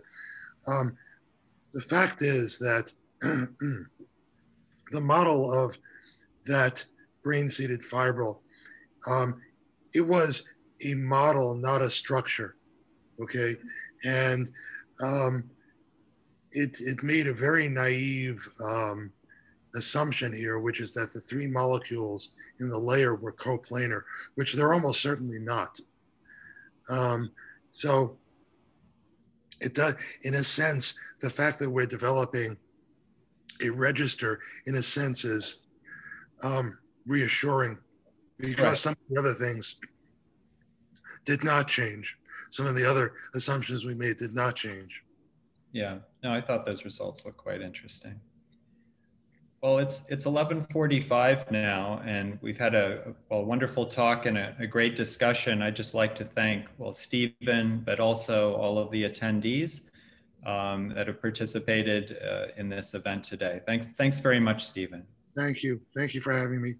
Thank you. Thank you. I really enjoyed your talk. Thanks, John. Thanks, Steve. I still have a couple of questions, maybe. in your, I'm home. So why say, I know you don't see the chemical sheet perturbation. Let's say you go to the mice above CMC, they do have weak interaction, for sure, because they form micelles. So do you see, or can you look at the line width or volume of the peaks to see the C terminus is behaving differently than other regions? So you may not see C, but yeah. So, we did. We did a lot of relaxation studies, and different concentrations, T1, T2, T1 row. What else? Side chains. So, look at some of the side chains too. Didn't really see any broadening, but we were looking at pretty low concentrations. And I think at the higher concentrations, we probably would see some broadening. And I think, your studies, basically using some of the solids methods, I think that would be much more informative. Yep. Interesting. Yeah. Please. So Bikash has a question. Yeah, I have a last question, like regarding your PRE NMR experiment, like because you are looking at the R2, which is always also depend on the aggregate size of your particle. So do you have any control, like when you mutate to cysteine and you are comparing with the wild type, do they have any difference in the aggregation propensity, and that is reflected in your R2? Yeah, we looked at the aggregation, at the thioflavin T kinetics, and they're identical. Doesn't change it at all. In terms of their lag time? Nothing. Okay. But we worried about that because, you know, it's kind of a hydrophobic molecule we're putting, and we chose to substitute for that reason 2 hydrophobes. Tyrosine isn't all that hydrophobic, but it's fairly hydrophobic. Okay. And leucine. Thank you very much, Steve. Thank you. So I'm not gonna bother you with with the question, but just hopefully mine is short. Do you worry about tau tangles in the brain extracts? Oh, gee, yes. I mean, of course. I mean, I know.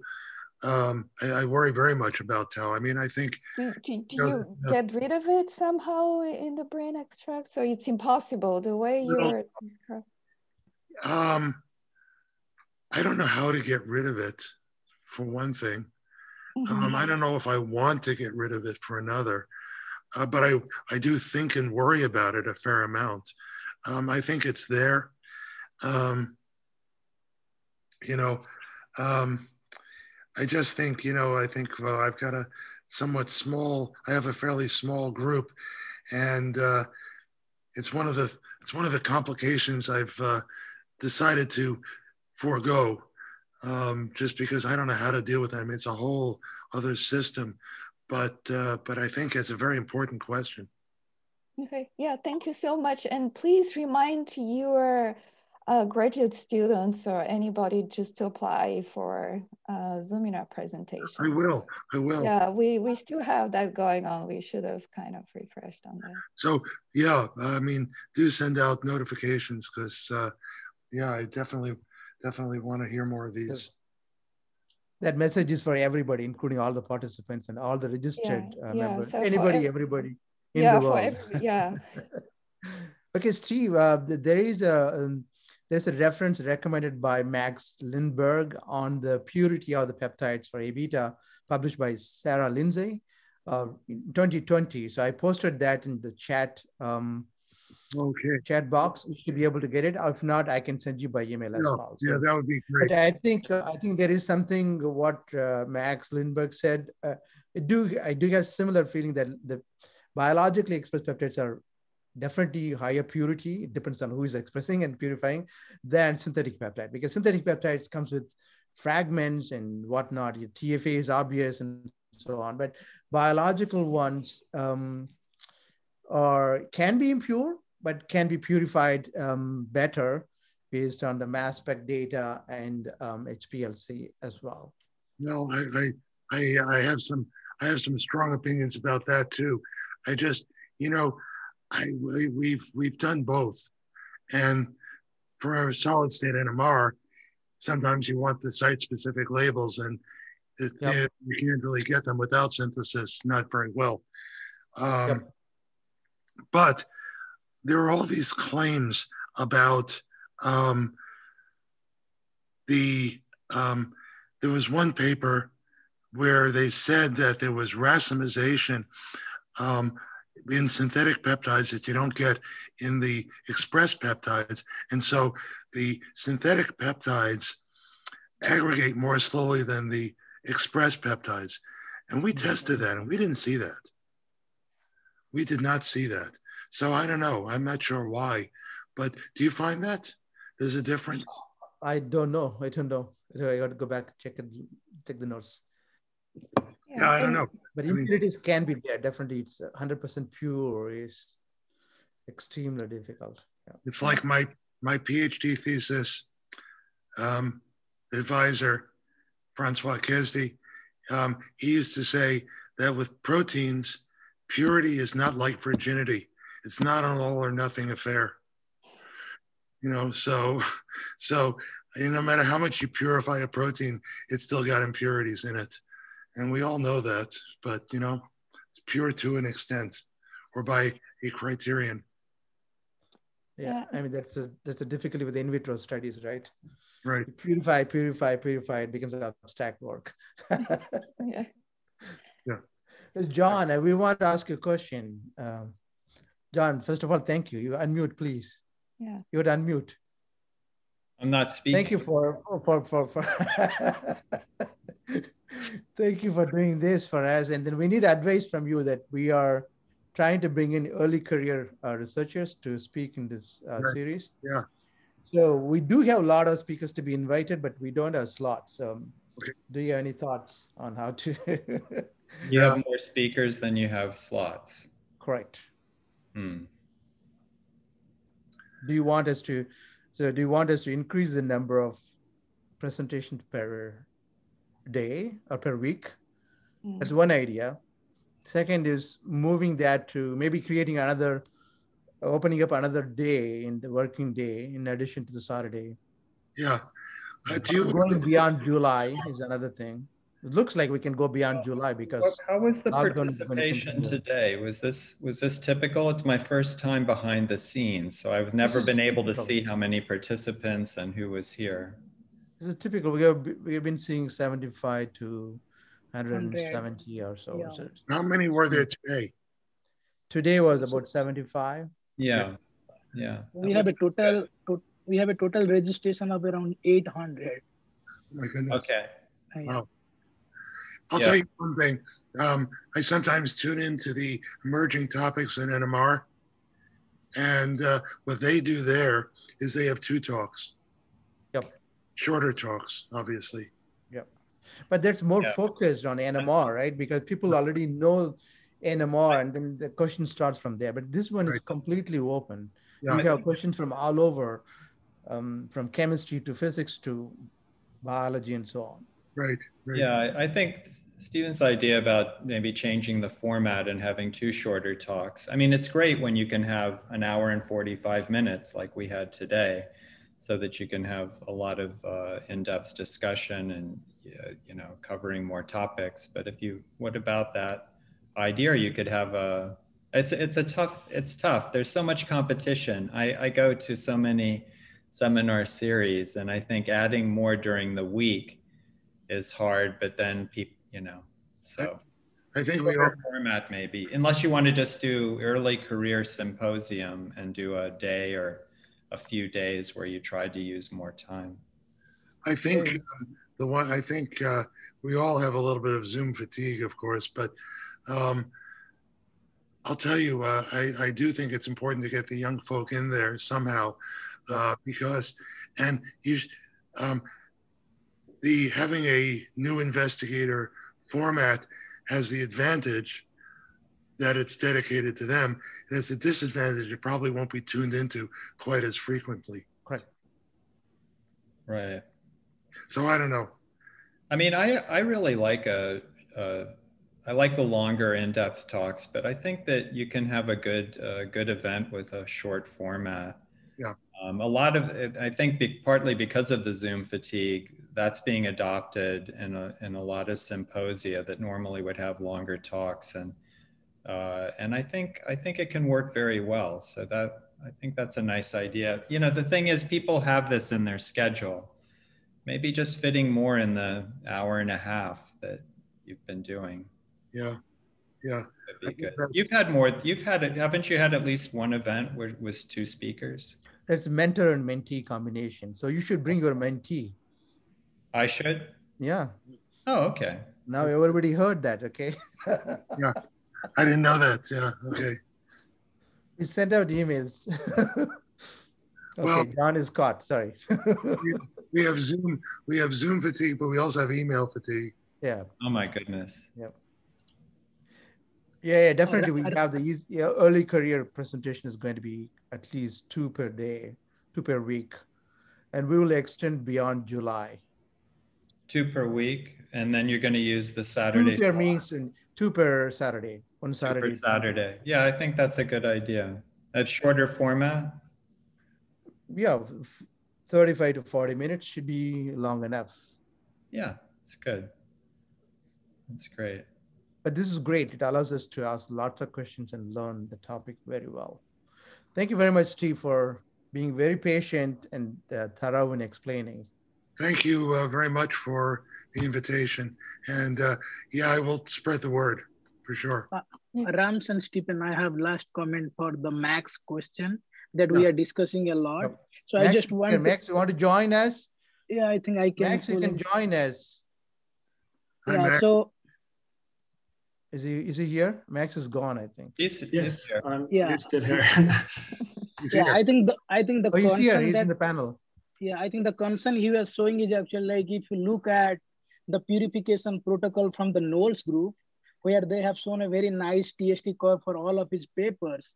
So what generally they do instead of using HPLC, they actually use. Because Max is in the panel, he can let him talk because he may be from Sarah Lindsay group. Max, are you there? Yeah, I'm here. Yeah, so go ahead and tell, because he may have the experience in purifying it. Could you give us more insights into that? Well, I'm quite a new PhD student in Sarah Lindsay's group. Oh, okay. So I don't have the details, but that's okay. But the paper you pointed out is a very important paper. If you know, you can tell us as much as you want to tell us, and we will read the paper definitely. Yeah, because I just knew it. We talk about the importance of purity, and this is the method we use. So, but I haven't really dug into how we assess that purity. So I try to do that a bit now while in the background. And yeah, it's in that paper I linked, it's stated as 99.99% pure. And they reference the older paper where they seem to be doing it by partly mass spec and also amino acid composition analysis. So yeah, but I don't know, they don't mention the number there, and that's a bit older paper, so I don't know where that 99.99% comes from, but I will definitely ask Sarah that next time I see her and see if how we determine that and if I can get more information on that. So mass spec, there are issues with both of those techniques, mass spec and amino acid composition. Amino acid composition is not high resolution just because, no matter which technique you use, it just is not, it just doesn't give you the degree of specificity that you're looking for. As far as mass spec, the problem there is that some compounds fly much better than others, and it's very hard to quantify. You have to do a lot of tricks, each of which is problematic to quantify by mass spec. Yeah, definitely. But what would you say would be the best way to assess purity? Well, I mean, mass spec is the best way, but I'm just saying 99.99, I'm a little skeptical of that number. Yeah. As I said, I have no idea how they arrived at that particular number, but and the thing is, what you're doing here is you're looking for impurities, and you never ever know what you don't see. You only know what you do see. Yeah, I think in terms of size exclusion chromatography, in order to avoid HPLC, the group like from Knowles and others, so they actually use a very like strong like denaturant, like 7 molar guanidine hydrochloride in the presence of ED. But then you're adding denaturant, and you can guanylate your lysines. You can do all sorts of stuff like that. Why do you avoid HPLC? I don't understand what is bad about HPLC. No, definitely both are like good. Like the thing is that because they are showing very nice aggregation kinetics, because in our lab sometimes we see like secondary nucleations, like the curves are not very linear, right? So based on like whatever they are showing, it looks like the purity of the sample is really good than what we are using in the last time. That is what I think Max was concerned about. Well, because we collaborate with the Knowles group a lot, so they probably purify it the same way. But yeah. But you know, there's a lot more to A beta than aggregation kinetics. And I just, yeah, definitely. I know Thomas Knowles he does, the work is absolutely gorgeous. I love it. But I think avoiding HPLC is a mistake. Yeah. Yeah, I will definitely discuss this with people in the group, see what they say. Yeah, I haven't thought about this much before. So yeah, it's really good discussion. Really nice to hear your inputs. Thank you very much for your questions. I mean, I love it when people get a little, when you get a little bit of a pro and con going back and forth. So thank you very much for that. Thanks, Max, very much. I mean, this is an area of concern, right? Because literature is filled with lots and lots of non-reproducible data. I mean, cross-seeding is another area. Exactly 50%. 50% of studies are not reproducible. Yeah, very true about the pro and con. That used to be very common at symposia, and you don't hear it much anymore. It's and it is valuable. Yeah, I mean, it should be done nicely. There's no reason to be impolite, but I do miss that too. I agree with you. Mm-hmm. All right, that was a great presentation and great discussion. So thank you very much. Thanks to everybody. Thanks to all participants. Thank you. And nice seeing everybody. Yeah, nice seeing you. Thank you. Bye. Bye. Bye, John. Bye. Yeah, thanks for having me. Bye-bye. Bye, John. Okay, I'll wait till people go and then I'll sign off. Okay, I guess we're down to the bottom six, to the 6 people left. Oh my goodness. Patrick gave a great talk in the Patrick left. Yeah. So this is a great discussion. It is a concern, major concern. We have done lots of mass spec because we see the improvement in the purity by just looking at the mass spec. Yeah, HPLC is great. So do you think, how do you get rid of, you did say that, but maybe I missed it. To completely remove TFA, do you do lots of dialysis or what? Well, we do dialysis and lyophilization repeatedly. Yeah, repeatedly. And we monitor using fluorine NMR. We've done that. We have a probe that picks up fluorine. It's good to an extent, I guess. And it's so once you follow the procedure and then you do repeat it many times for next batch, or do you do check with fluorine every time? No, we don't check every time because it's a special, it's not a probe we have in the magnet all the time. So but we did that series of experiments. I mean, if we dialyze and lyophilize 3 times, how much fluorine is left? If we do it 5 times, how much fluorine is left? And 3 seems to be the magic number here. Okay. Depends on the amount of the sample, maybe. All right. Great. Thank you very much, Steve. All right. Thank you, Rams. Nice seeing you, Bikash. Bye. Bye.